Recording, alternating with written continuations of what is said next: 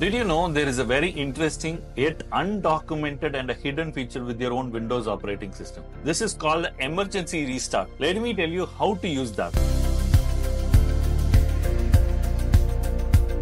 It's very simple. All you have to do is say Control Alt Delete. When I do that, Control Alt Delete screen, what do you usually do? You use switch user, sign out, task manager, and change password. Apart from that, on the bottom right, do you notice that there is a power button? When you click on that power button, you see sleep, shutdown, and restart. These are the three options that you have with your power button. So what we are going to do is enable or activate this hidden emergency restart option by simply pressing on your control button while you click the power button.